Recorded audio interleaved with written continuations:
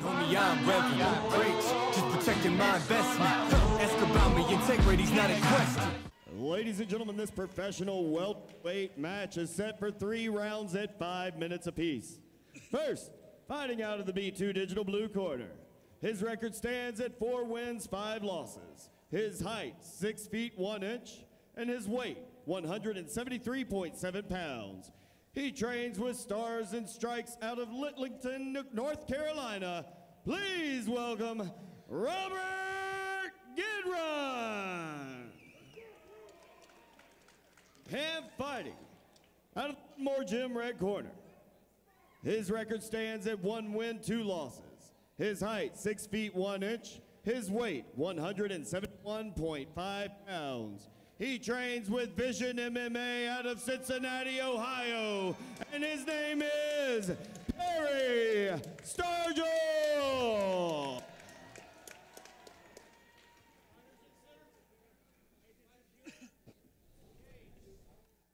right, fighters, we know the rules in the back. You got any questions for me? All right, keep it clean, safe. Good luck. Touch gloves. Go back to corners. Your referee when the action begins. Gidron shakes off the handshake there.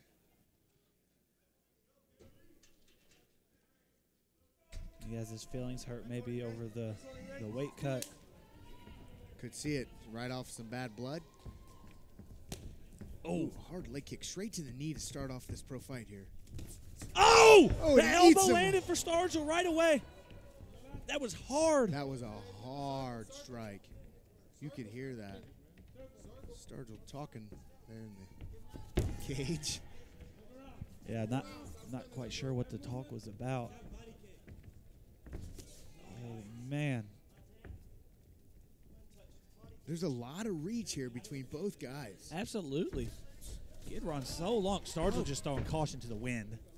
Stargel throwing some hard punches there. It ends him up with his back against the cage here to start off this fight in round 1.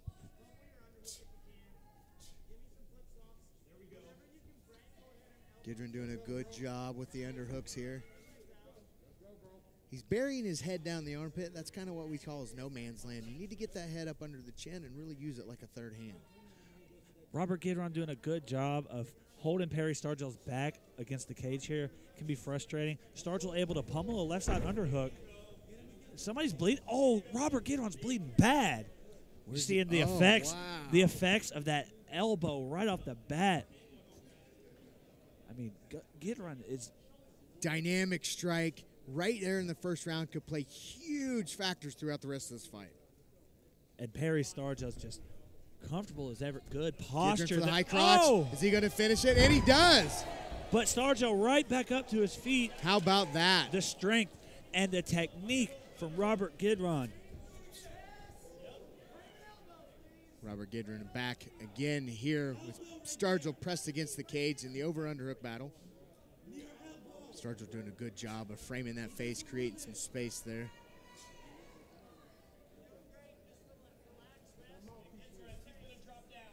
Gidron doing everything he can to make Stargel carry all of his weight.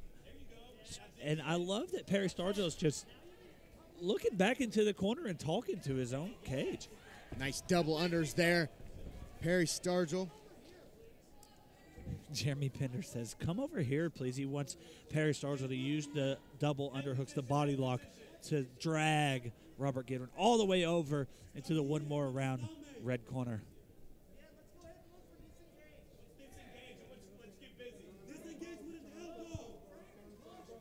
Perry Stargel looking for this over-underhook battle here. Notice that head control right there. Perry Stargel doing a good job putting that head on the chin, set up a good elbow. Robert Gidron doing a good job of circling out and putting Perry against the cage, though. Oh, when he eats another elbow. Stargel is just dicing Gidron up with these elbows, finding ways to sneak them in. Oh, Stargel swinging with bad intentions here. And he's staying patient, not overexerting himself.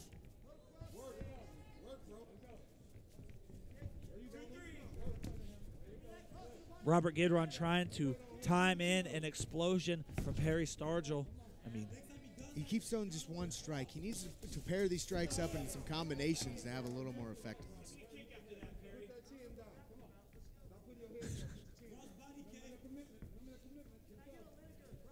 Perry Stargel is just really dominating this first round and not doing too much, not overexerting himself, not really leaving any room for mistakes. Oh, the hard body kick lands for Perry Stargel. Robert Gidron catches it. Stargel right away pummels. There's that elbow again. Perry Stargel opened up the cut there for Robert Gidron earlier on in this round. Stargel just staying active here. Here we see Gidron bent over at the waist. That, of course, is a sign that Gidron is fatigued. Trying to catch some breath here, utilizing the cage pressure to try to catch his breath.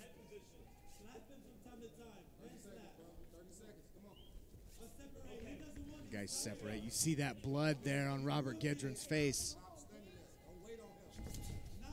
Perry Stargel just stalking him around the outside of the cage.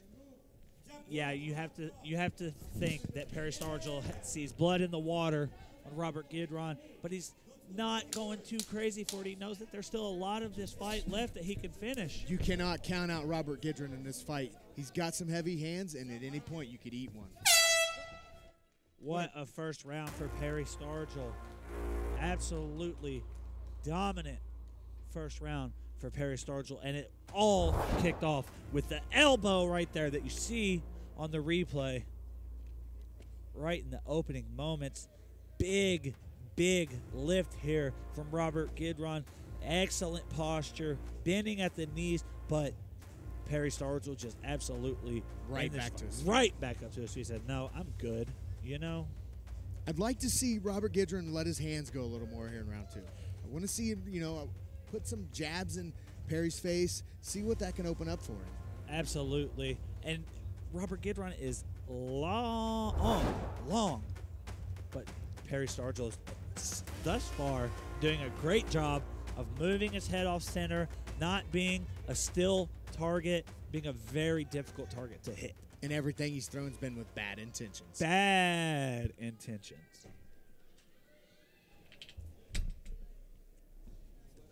This is the second of 3 rounds for these professional welterweights. Both fighters pulling out that jab. Perry Stargel in with a barrage of punches and backs out.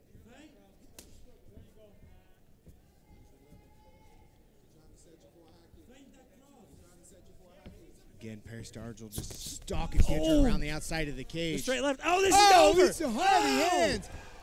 Gidron's still in this, reaching for a leg, right back to his feet. Oh, how is Gidron still in this fight? Gidron right back to his feet, looking for underhooks. Good frame from Perry Stargel. He's using the frame to slide in. That landed body. and buckled him down. How is Gidron still in this fight? Perry Referee George Stargel with some Conley heavy ground and pound. taking a good close look at this. Perry Stargel knows that there's blood in the water at this point. It feels like it's only a matter of time that Perry Stargel's maybe looking to put together a highlight here. I think everybody in here sees the blood in the water except Robert Gidron. This dude is still in this fight. Absolutely he is. I mean, been dropped twice in the first minute of the now. second He's covering round. up. Oh! Unintelligent defense. I see a stoppage coming. Yeah, soon. George Conley's talking. Still battling. Robert Gidron's still battling, but he is taking a lot of punishment right now from Perry Stargel. This is not intelligent defense from Robert Gidron. Perry Stargel on his back with both hooks in, just content to rain down on the side of Robert Gidron. Robert Gidron's going to go out on his shield. I'm not sure how much more of this he needs to take. Right there it is. Good stoppage. Great stoppage. Stops that fight just over 3 what minutes. A performance from Perry Stargel. Absolutely dominant performance. And it all kicked off with the standing elbow to start the fight. What a dominant performance. Beautiful display way of striking. Everything that came from his hands had bad intentions, like we said before, and it paid off for him tonight. Just mean as hell is Perry Stargel. The knees, and here you see Robert Gidron fading. I mean, this is a minute and a half of Robert Gidron. Look at this. Robert Gidron, though, was still in it, still battling back to his feet. How many times did he take tons of damage, end up back on his feet, and still fighting in this to give us an excellent show tonight? The heart from Robert Gidron. We're going to go to ring announcer Lance Green for the official decision.